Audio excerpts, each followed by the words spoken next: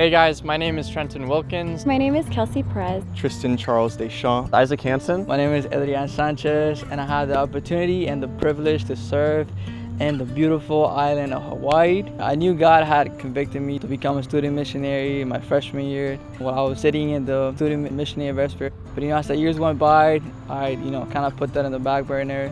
I thought that maybe that idea was no longer valid. I was trying to graduate, I was trying to leave, trying to start life. But God convicted me again my junior year to do it, and I decided to take a leap of faith. When Hawaii first presented opportunity for me to go, I was like, how can Hawaii be a place where I can do missions? But God was super intentional, and after being there for a year, now I can say that that was the right place for me to be at, because it solidified my calling and the calling that God has given me to do ministry for Him.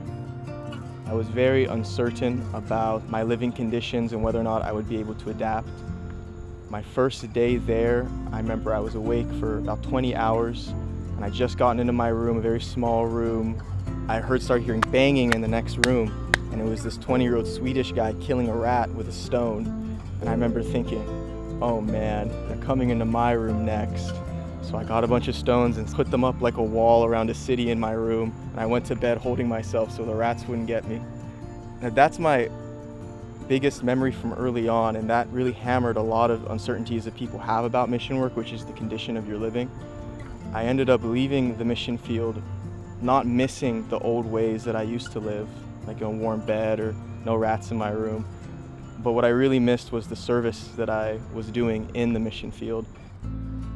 Being a student missionary has its lows, but with those lows of not being sure if I am enough to teach them, or I don't have the skill sets to prepare them for their futures, because this is their future, not my job that we're worrying about here. I've had the most incredible highs, because at the end of the day, it is not me who's doing it, but God in me. That's the most incredible thing. I was seeing test scores from my students in my classes where they were actually performing better in my classes compared to the professional teachers at the school. And that's the high, because I can't say that was me. I can't say it was because I'm a genius or a good teacher, because I don't know how to teach. And it's probably not going to be my profession either, but I can say that God blessed it, and therefore my students succeeded. Before going out, a lot for me was school was just what it was for me. I was told ever since I was young, like, you gotta study, you gotta get your career, you gotta do all of these things. And so for me, that was my world. But then when I went out as a student missionary, I saw how little my world was in reality and how much more there was out there. And I don't think I would have been able to see that if I hadn't gone out. And so that was something I really appreciated from my student missionary experience. One of the important life lessons that I took away from being a student missionary is that no matter your situation, no matter how difficult or discouraging it is, God is using you right where you are, and He's with you. No amount of love that you give to other people or that you share to someone is ever wasted, and God is using you always to impact other people.